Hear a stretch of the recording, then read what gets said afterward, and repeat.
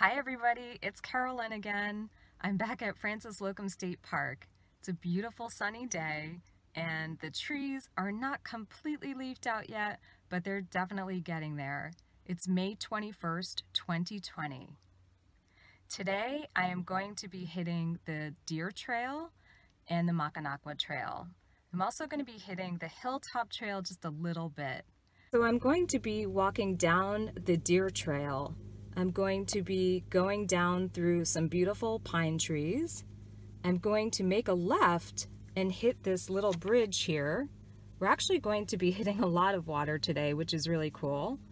We're going to continue on and we are going to go across another larger bridge over more water. We're going to be making a left onto the Deer Trail. You could take the upper Deer Trail and go that way, but you would be missing one of the best parts of this hike, in my opinion, and that's walking through the wetlands. So we're going to be walking this way. We're going to be going straight kind of towards the lake, and we're going to hit some wetlands in this area, which are absolutely beautiful.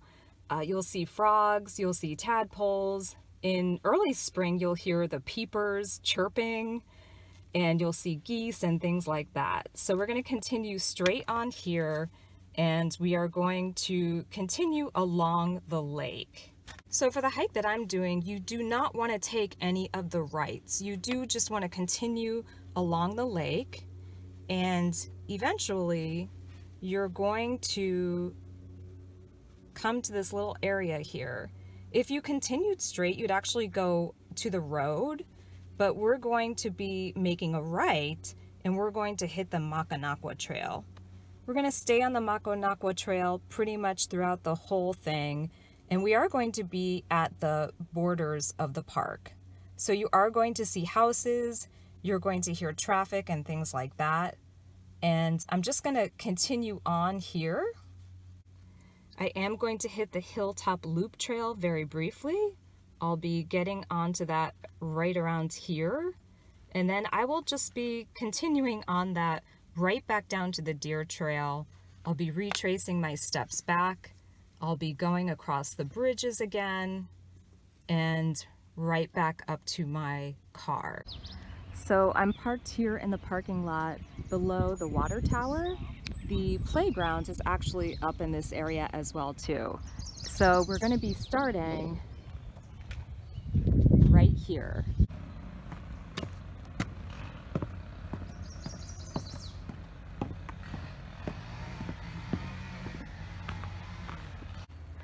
So as we walk through, I'm getting further away from the sound of the grass being cut in the background. Hopefully you can hear those birds. You can see that the lake is out to our left and we're heading to the right here. So there's a lot of maintenance going on in the main part of the park today. The good news is that we're going to the other side of the park, which tends to need less maintenance because there are no playgrounds or really any parking lots over there. But hopefully you can still hear the sound of the birds and see this beautiful pine forest area that we're going through. So it's really muddy in the park today. As usual, we do get lots of rain here in Pennsylvania, and I am going to continue up along this trail. You can see the blaze ahead. Wow, there's so much more greenery here than the last time that I was here, which was probably only maybe 2 or 3 weeks ago. So everything has really bloomed out and it looks absolutely gorgeous. Wow, look at this massive, massive pine on the trail.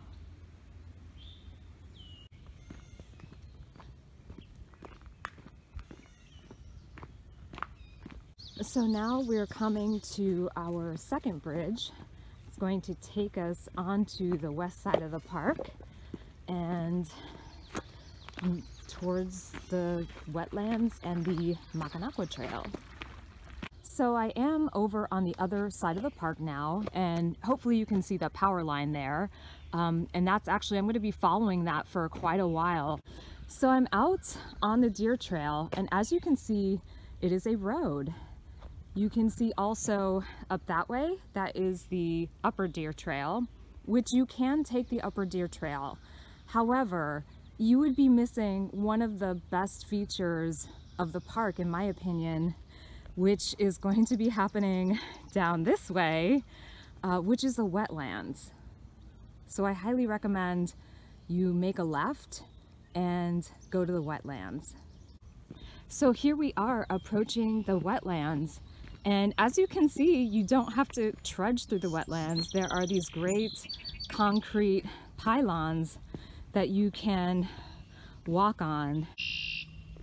Also, look at everything is leafed out. It's so beautiful. Oh my gosh, the last time I was here, this was not leafed out like this, but it's so beautiful.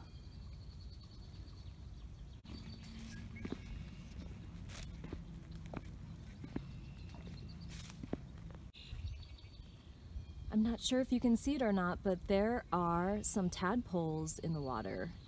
Now, when I was here a couple of weeks ago, there were a lot of tadpoles as well too.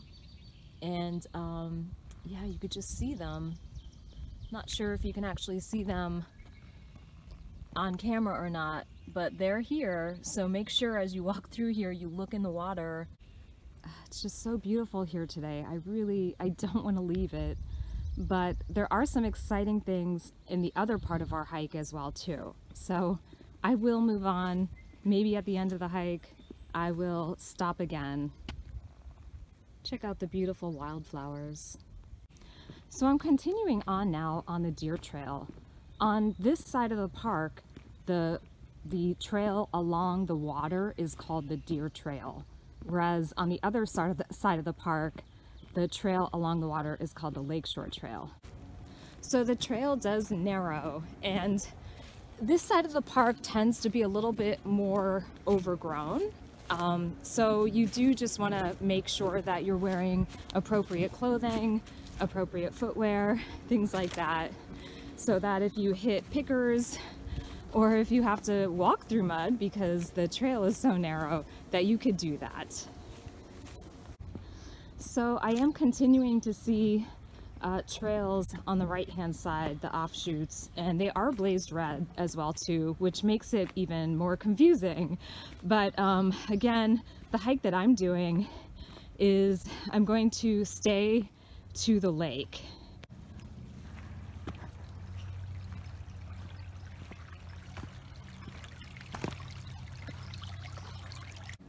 So there are some really muddy areas here.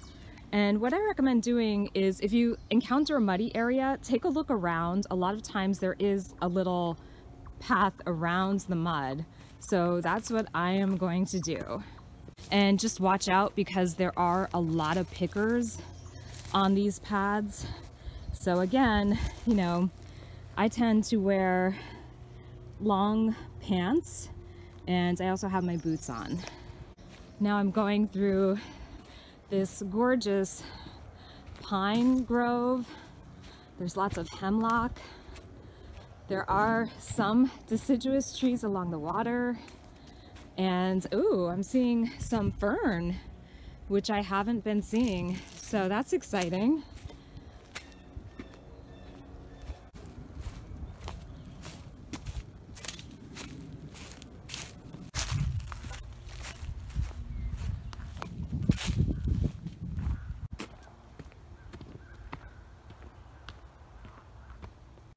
You'll see here there is a tree that is down, and the trail does continue on this way, but you would be heading to basically a road. So we are going to be going right.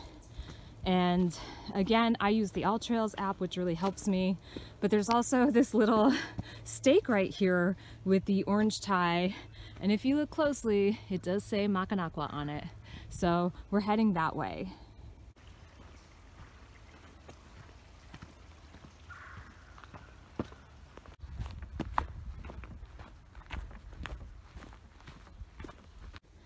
So here is our split, and as you could see, there is signage here for the buck trail if we wanted to go back, if you want to go back right on the buck trail, or on the tree here it tells us to go left, and that's what we're going to do.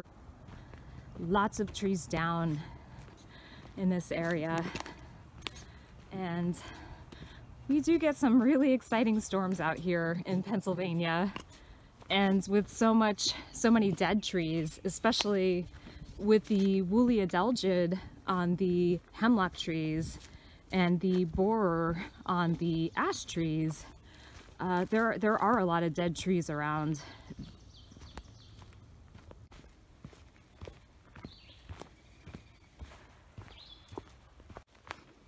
So this trail is windy, and again, I'm not paying attention because I have been making this video, but I continue to check my map, and I continue to check my AllTrails app as well too, to make sure that I'm going in the right direction.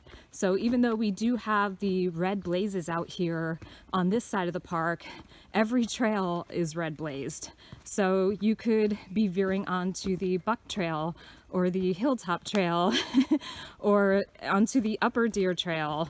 So you just want to make sure that you're checking that you are going in the direction that you want to be going, and I highly recommend the AllTrails app for that, or again, you can get a map too.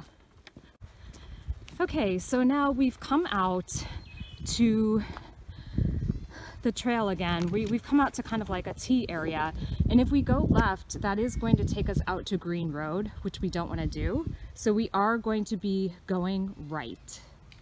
So once you do make the right onto this trail, be sure to take pause and check out this gorgeous, gorgeous shagbark hickory.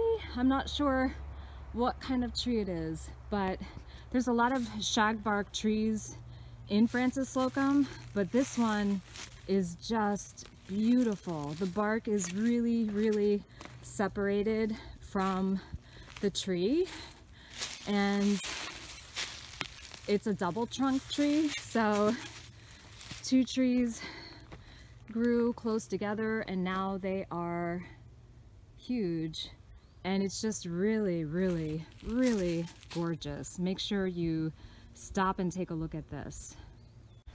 One of my other favorite things about this hike is the foundation from an old house that is out here in a clearing, which I assume used to be farmland.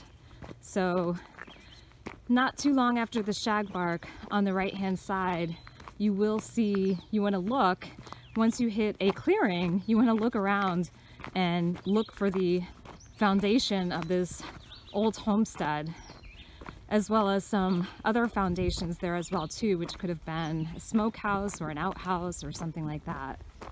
You can see the elements of the foundation all around here. So there was a house here once, and because this is so cleared out, it makes me think that this was probably a farm. So it was probably somebody's farmland, and they lived in a house right over here, which is now completely overgrown, although I think you could see the chimney right there.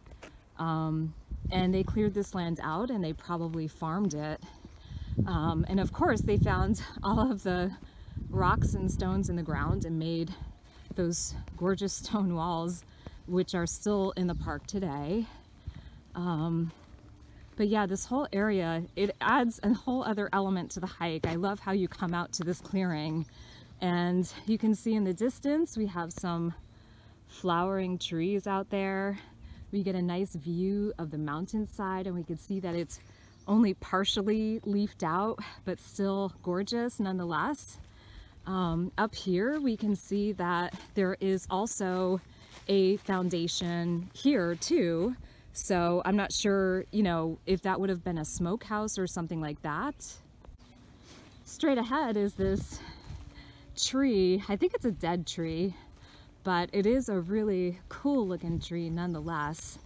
And kind of veering to the left of that tree in the back there, you could see some more foundation of something. So maybe that was the outhouse. I don't know if the outhouse would be that far away from the house, but all of this was all cleared out. And it's a way to come out and get some sunshine during the hike. And there's grass on either side now. And it is truly, truly beautiful.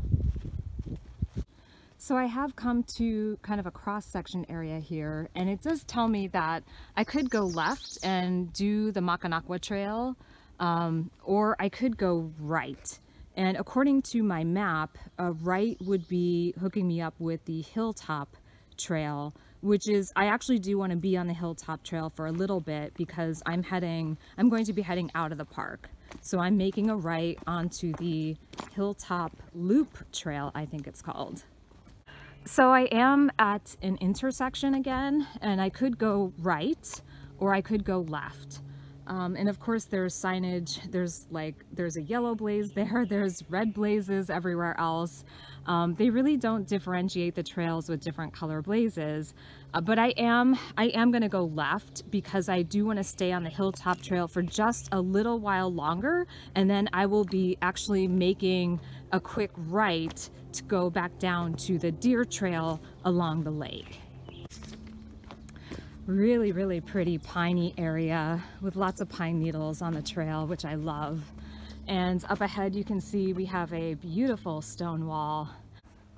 So we have two stone walls. We have a lower stone wall and we have an upper stone wall, which both are in pretty nice shape. And so we're actually going to be kind of like walking through them.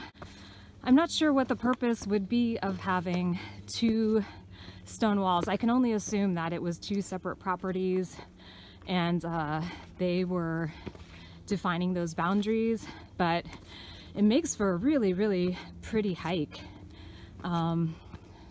Really nice area here. So at the second stone wall here, we're going to be going right. Yeah, and here I am. I'm walking along the stone wall. So just keep going. And it looks like up here, I am going to be making a right. It's a little circuitous, but it'll take me right back down to the water. So if you wanted to, you could go left on the upper deer trail and make your hike a little bit shorter. But with somebody like me, I do like more mileage on my hikes. If I'm going to take the time to go to a state park, I would like to be out hiking as much as possible. So sometimes with these hikes, I'm not taking the most efficient way, but I'm giving myself more mileage, which I personally like to do. So here we are approaching this lovely stone wall area. It's like a stone wall promenade, and it is really pretty. These walls are actually in great shape, and I am assuming that they were built, you know, pre-park establishment, and that they were built by the people who originally settled this land or owned this land. But I am continuing down through these. So that's yet another reason why I make my hikes the way I do. They're not always the most efficient way, but there is scenery that I really love and that I really want to experience. And walking through the stone walls is part of that experience for me. I really love it. They're really beautiful, and they are something to behold. And as you can see, we're coming up on the lake again. Yay, lake! I'm so excited to see the water again. It looks so nice. Look at that through the trees. It's sparkling. It's so beautiful. I'm so excited. So here I am traveling back again over the concrete. Watch out for the goose poop. So we're making a right onto the, or actually we were on the deer trail. We're making a right to continue on the deer trail. Back over the bridge, back up to the car. So I am on the other side of the park now, and I'm just retracing my steps on the deer trail back to my car. Thank you for hiking with me today, and I hope you enjoyed the day as much as I did.